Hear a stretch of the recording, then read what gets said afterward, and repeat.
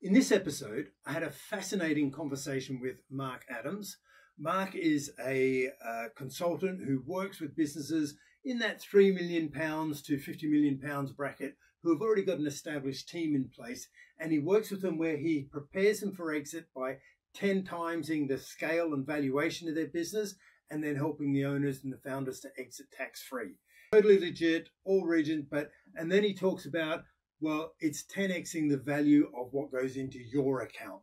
So have a listen to the episode. It's fascinating. He supports he's written a book around his methodologies. Get in touch with Marc if you want a copy of the book. Hope you enjoy the episode.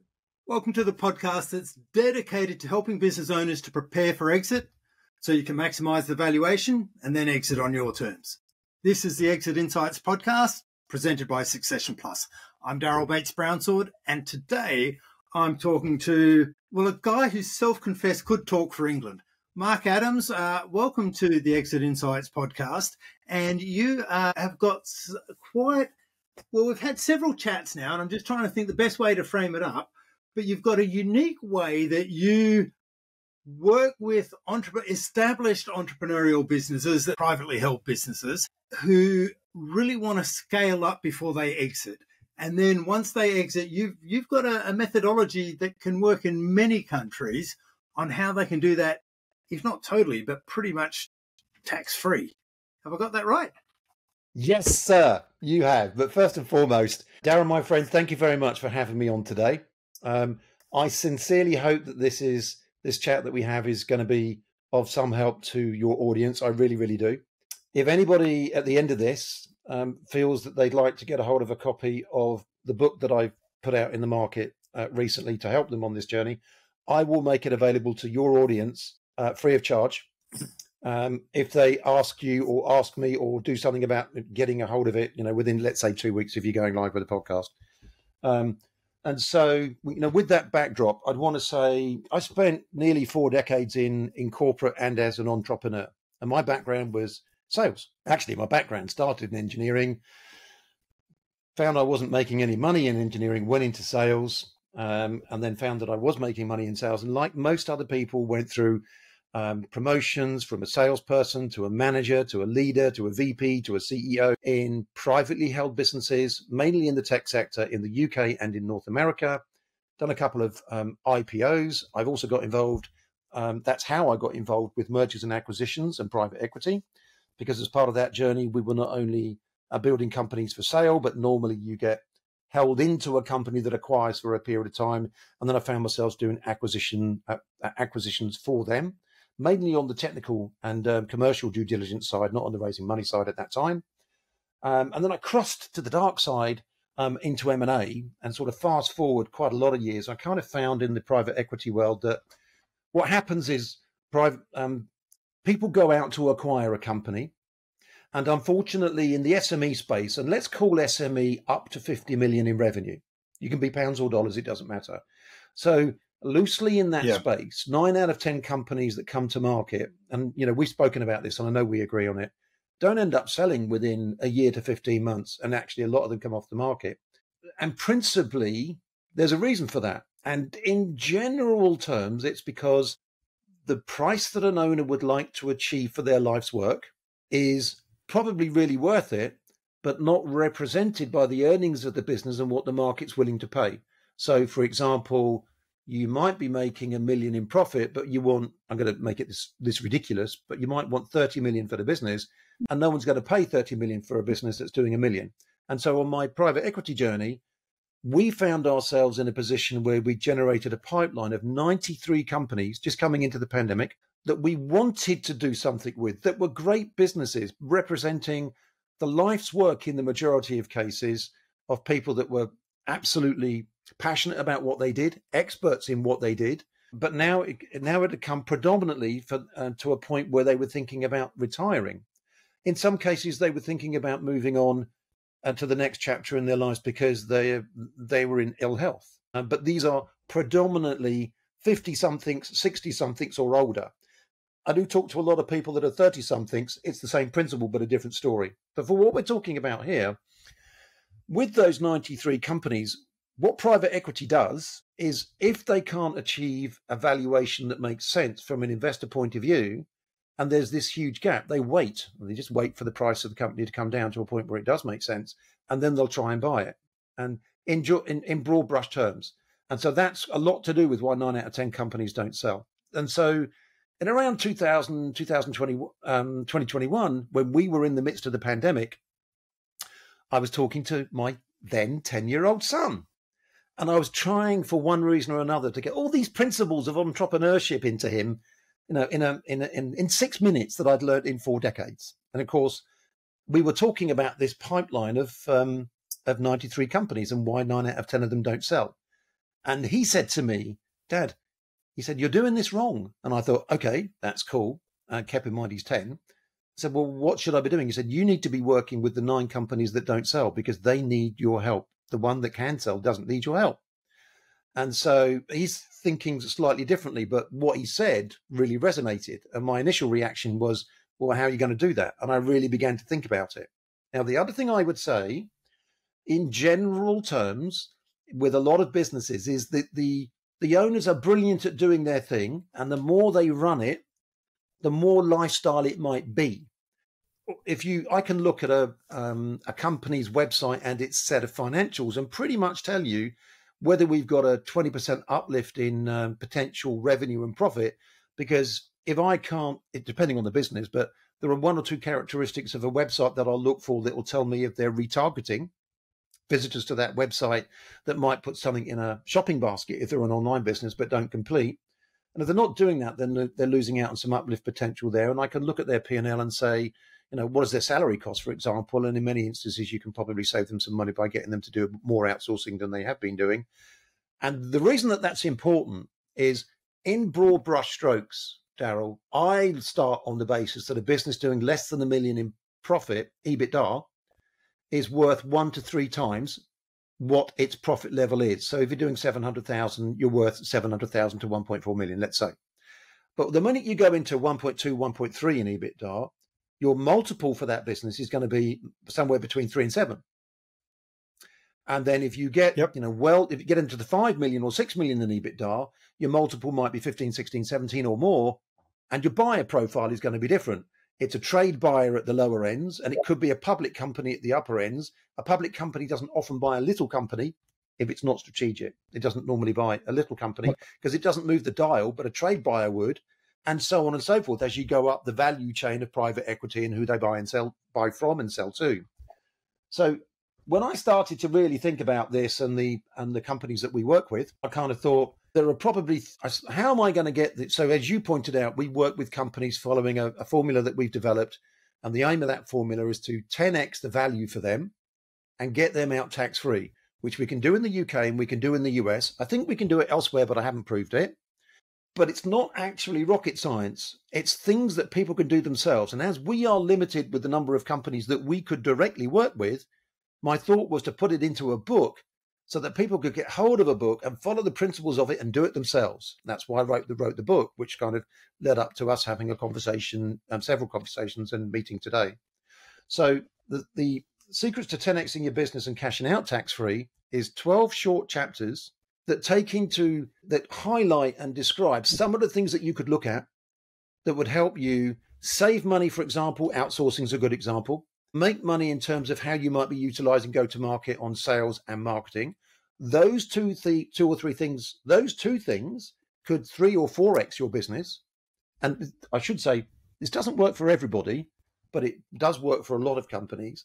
And then if you then bolt onto that the ability to buy another company, what a lot of people don't really put in their mind and don't necessarily think about is if you bought another company of similar revenue and profit, in an afternoon, you've doubled the size of your business.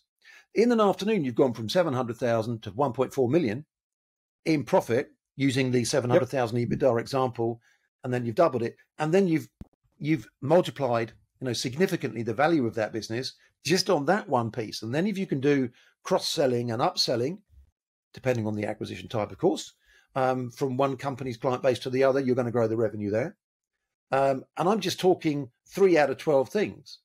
Now, the other principle of it is once you've let's say 5 or 6x the value of the business because you've grown the profit, because you've grown the revenue, you've reduced the cost, and you've acquired another business. If you were to and if you were to sell the business and maybe you got 6x, then the other 4x is going to come from how could you exit that business in a tax efficient, appropriate, legal way, tax advantaged way that allows you to sell the business and pay no tax whatsoever, or allows you to the business and pay minimal tax. And that's all to do with how you structure the deals. So you bring these things together, it becomes much easier to see how business owners could themselves put 10x the amount of money in their bank account rather than not get so much value for the business because it's below $1 million in profit, for example, rather than sell the business and pay a bunch of tax on it. And rather than, how do you then protect that legacy once you've managed to get that money in your bank account? So I spent a bit of time pulling the book together, and I'm hopeful that it's going to help people. And the reason I did it was because my son shamed me into doing it by telling me that I wasn't really very nice because I should help the 9 out of 10 people that need the help. Because the problem for them is often when they can't get a lot of the time they might pick a value that they want to sell the business for because it's representative of what they think they need to retire on, for example. And so rather than say it's too expensive, drop your price, what we'll do is try and give them tools through the book to do it themselves. Or we do work alongside companies to do it as a done with you service as well. But we're limited as to how many companies we can work with at any one time. So to reach everybody, I had to do something. So I wrote a book. There you go. There we go. And I've taken a breath, Daryl. I bet you're pleased about that. But I was wondering, I was looking at my watch. I think there's 15 minutes before he's taken I'm sorry. I'm sorry. It's a record. I'm sorry. Yeah. So let me summarize what I think I just heard, and then I'll ask some follow-on questions. So the strategy is, or the premise is that 9 out of 10 businesses that go to market don't sell for one reason or another. But one of the biggest reasons they don't sell is ultimately the owners of the business want more for their business than any buyer is willing to pay. Yep. In the SME sector. This is typically in the SME sector. This is typically owners in their 50s plus, 50s and 60s. They're motivated to exit. The business is established and been going a number of years, so they're motivated to exit.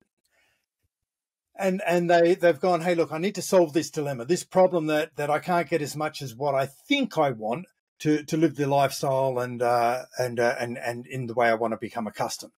Now, one thing is they could get some help from personal financial planning and actually get a personal financial plan to model and see what they really need and change it, get some thinking around it rather than this is gut feel and intuition, because entrepreneurs like doing things themselves and getting it done sometimes. They invite you in because you go, hey, look, I know how to 10x your business and exit tax-free. There's the headline message. And the way you do this in broad terms is you go, well, the first thing we need to do is let's cut some costs. There's some immediate wins here where we can cut some costs and get you some savings, potentially through outsourcing, as long as you're getting the same value of service delivery, but at a lower price than employees.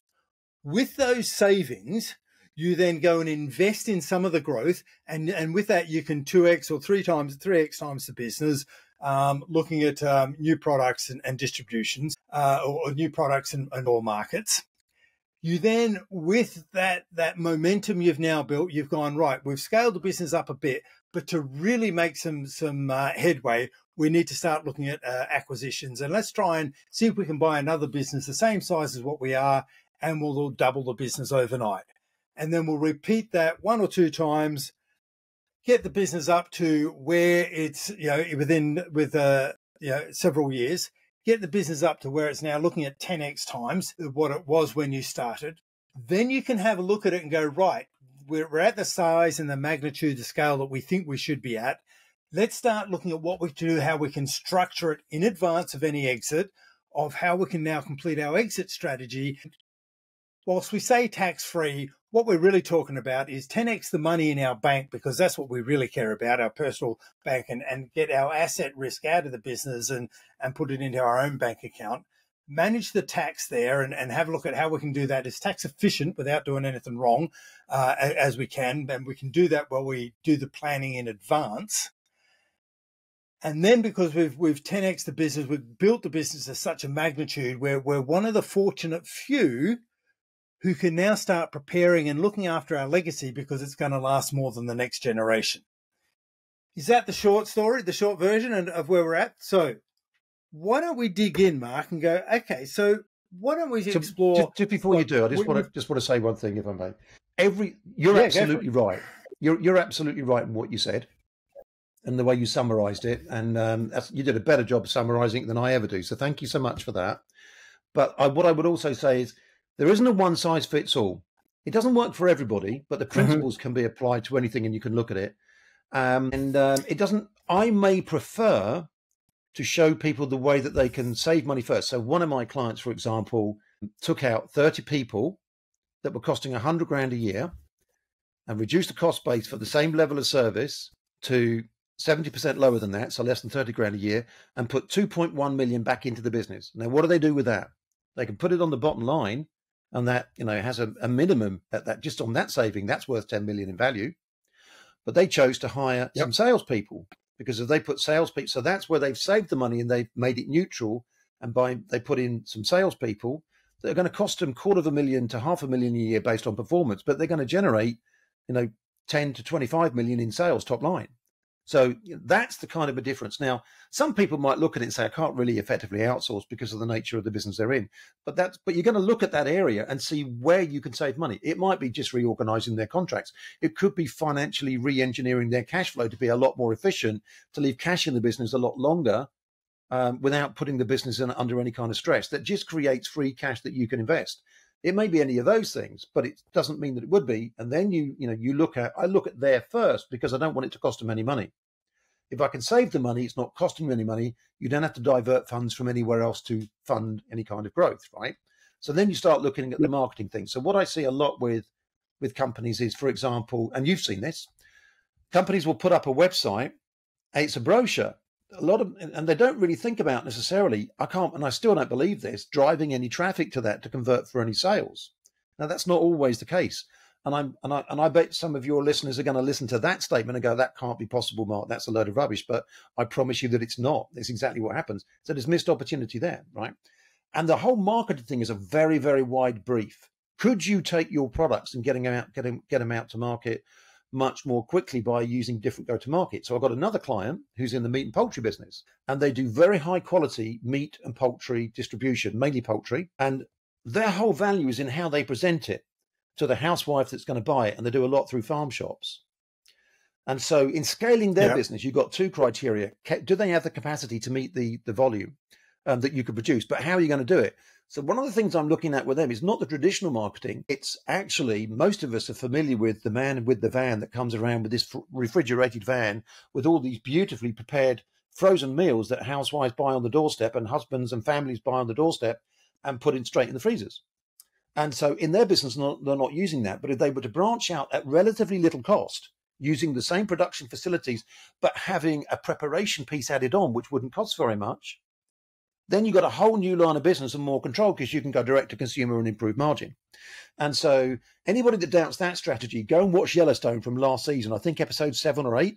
And if you watch Yellowstone with Kevin Costner and the crew, and they're raising cattle and everything else, they have the realization that the people making the money are the packagers, not the producers. So, borrowed straight from there and applied to this, you'd have to find the people to do the work to get in front and to do the routes and franchise out a little route for a particular person that makes sense. But then you've got a centralized preparation and distribution thing. So there's always loads of things that you could potentially do that don't cost much money.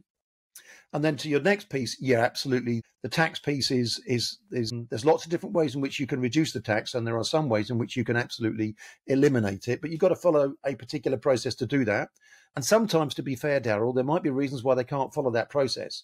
If somebody's going to be, in my own case, in 2020, I was diagnosed with stage 4 cancer and given 6 months to live. And I'm very happy to be here and say I've made a complete recovery.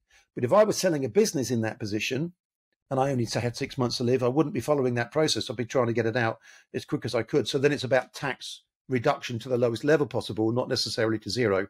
But the thing is, you bring these things together individually, I'm not talking to you about anything that I don't think you actually don't already know.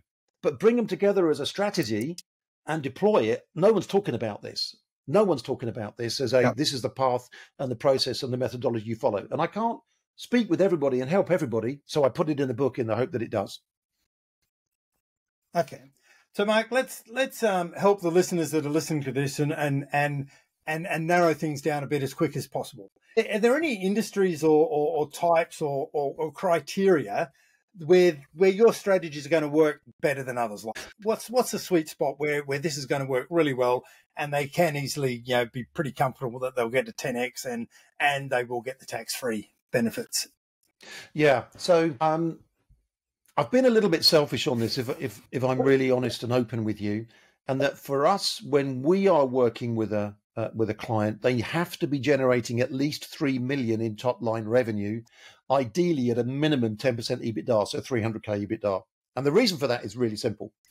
There's less requirement to save money when you've got a decent level of EBITDA, because you can do two things at the same time. You can invest ahead of the curve and try and save some cost to make it cost neutral, but you've also got the availability of cash in free cash flow or retained earnings to invest in some of these growth areas to get the growth there and the profit up there as well. So we don't work with companies that are sub 3 million, sub 300,000 in profitability, or very rarely that we do, because we haven't got enough to play with the leadership team to make big enough changes quickly enough. It takes longer to get to that point where you can make a significant difference. Now, for us to work with them. Now, the principles still apply. So the book can still be used and still be effective for entrepreneurs that are below that level, but we have had to focus on 3 million and above, because obviously if we're working with a client to do that, and as I've said, we don't work with too many clients because we have a capacity restriction ourselves, then we are very mindful to make a big impact very, very quickly. Okay. Because and the way that we get rewarded is back end results when we're doing that anyway. So I think what about shareholding? Does it matter about the number of shareholders? Does it matter about industry? So it only matters. So yes and no. It really depends on who you are connected with in how you are discussing this proposition and the value. So when we're working directly with a customer, we are always working with the founder, the owner, or the leadership team on the CEO. And so in that regard, I'm less concerned about 20 shareholders. The 20 shareholders, if there were 20 shareholders, they're more likely to be 6, would be more of an issue if you're looking for an equity position in the business for your services up front. And we don't do that. We're back end loaded on reward for the difference that we make. So we kind of mitigate some of that. Obviously, the more people you've got in deciding the strategic direction of a business that can put their thoughts on the table to be considered, the longer it takes to get anything done. We focus on privately held businesses, but the principles work in public companies and in partnerships too. And we focus on a certain level of EBITDA and a certain level of revenue. We don't really focus too much on the shareholding structure of said company. We're focused on delivering the results. Hasn't impacted us in the way we do it. And the book doesn't care about the number of shareholders either, Daryl. What about industry? Are there any industries where it works well, or industries where it's just not applicable? I can't truly answer it because I'm not. I released the business in January. I released the book in January, and so we've been published, and the book's been available for a couple of months. And there is no reason why the principles of cost reduction and growth in the business and acquiring other businesses should not work in any industry. However, if you are looking at acquiring another business as part of doubling your value, that will have a restriction not from my principles, but from the financiers willing to invest in that market segment. So let me give you an example. Coming out of the pandemic, hospitality and restaurants were and hotels were persona non grata. And so if you were trying to apply the principles of the book for growth, your M&A strategy to buy another hotel or to buy more restaurants and so on and so forth would have fallen on its face if you were looking for a leveraged investment from outside investors, because nobody wanted to invest in those sectors. Right now, you've got a bit of a backlash in some areas of construction because interest rates are through the roof compared to what they used to be. And so the number of new builds in the residential sector are down. So investors are sitting on the fence in terms of how they might be willing to lend money to entrepreneurs that want to buy businesses in the construction sector. So it's more at that level that you're going to face some challenges as to whether you can make it work or not. And it's not that you couldn't make it work. It just means you've got to focus on 6 of the other 12 strategies to make it work and not that particular one. Does that make sense? Yep. Yeah. So, okay. So as a reminder, there's 12 strategies. That the highest level context is let's save some money first. That'll free up some cash flow. We can use that initial cash flow to invest in more sales, and therefore profit. With the higher profit and the now beefed up business, we can do some M&A, and that's the route, the secret, if you like, to fast growth, and exit planning. Yeah, so those are 3 of the more popular strategies of the 12 chapters in the book, each covering a chapter, each covering a strategy. By the way, I didn't put artificial intelligence into the book, and there's probably 60 or 70 different chapters that I could put into this book, but I wanted to get started with things that this particular sector, 3 to 50 million businesses, encompassing the traditional businesses, the blue collar businesses, for example, could look at and adopt to help them down the path of 10xing their the money that goes in their bank account, if they were to sell their business. So there are some things that are missed out. Edition 2 will cover those things, but that's, edition 2 is not in the market yet. And it doesn't have to be save the money first. I look to try and save money first because it's not costing him any money if I can. But you can't always save money because, coming out of the pandemic, all of us running businesses got really lean and skinny on what we were spending our money on. And so some of that fat that used to be there, in 8 out of 10 companies, was taken out because they had to do that to survive. You're beginning to see some of that creep back in now, for sure. But, so you look at cost reduction, but you've got to look at it in tandem with growth. If I can save you money before you spend money, then that's great because cost does happen and you want to make sure that revenue, which might happen, does happen. So you don't have to go, I'll save money first. I do. I look there first, and then I look for growth. But, I've had clients say, I'm not interested in saving money. I just need growth. How are we going to get it? So one of my American businesses operates in 15 states, and we went outsourcing companies for them to grow by acquisition for them because they didn't have an M&A function in the other 35 states. They ended up buying 3 of them, and it made a big material difference to their business. But so I'm outlining in the book areas that people can look at to get advantage of, and you only need 3 or 4 of them to get towards, all the way down the line of 10xing that business, and putting yourself in a position where you can cash out. But there'll be different things of those 12 chapters for different companies and different people because they're going to be in different positions. Okay. So we've talked about a couple. Can you give us some insight as to what's covered in some of the other 12 chapters? Yeah. Brand, absolutely. So I'd loosely say in brand that, let's say anybody under 35 understands backwards and forwards brand value. But let's say, for the purpose of this conversation, that less people over 60 think about or value brand in the same way. So brand is something that we cover in the book to say where you can start focusing on improving your brand because it will add 1 or 2 points in your multiple if you get it right. The other thing is preparation of systems, processes, procedures, operations. Now, there's a school of thought that would say you should always make sure you've got that in place if you're thinking about selling a business. And I agree with that. It's when you do it. But those are 2 other very significant parts of the book that would help you, absolutely 10x the business just by doing those 5 things. I position the operational excellence and systems processes and procedures slightly differently. I focus on growth first, and then especially when I get into M&A and I'm working with an owner to buy another company, they will ask all the questions of the company that they want to buy to do with systems and processes and procedures that other company should have prepared to get the best price point they can when selling it.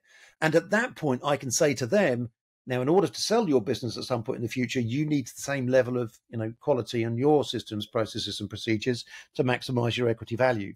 So that's huge, but I'm careful about when I'm introducing it, depending on who the owner is, and that's covered in the book. Then you've got the legal and the tax side, which we've covered a bit of as well. So there's 6 out of the 12 that would. And I'm conscious that we're at 30 minutes, so I'm kind of pausing for you to give me direction. Yeah.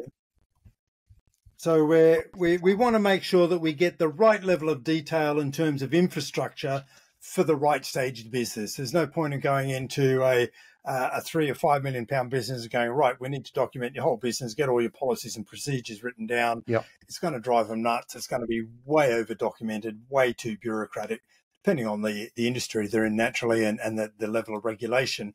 But in most cases, it's just going to be way overkill for any business. Yeah. But what they do need is to make sure that when they are going through exit and they know they're going to be going through a due diligence process, that they've got all of their records and they can demonstrate to the buyers as much as possible that the business runs without them. And the best way I can think of demonstrating that the business runs the way you say it runs is having some documentation about the way it runs. Yeah, and there's one other piece to that which we haven't spoken, either one of us, on this call, and that's your management team. Because that's part and parcel of your systems and your operations. But if you haven't got the right team of people in play in the right positions, so I kind of think of things in terms of solopreneur as one person, then you've got a couple of scouts out there, that's 2 or 3 people, then you get up to 8 people, then you get to 16 people, then you get to 32 people, and it's they're decent sized businesses in those ranges of the 8, the 16 and the 32s.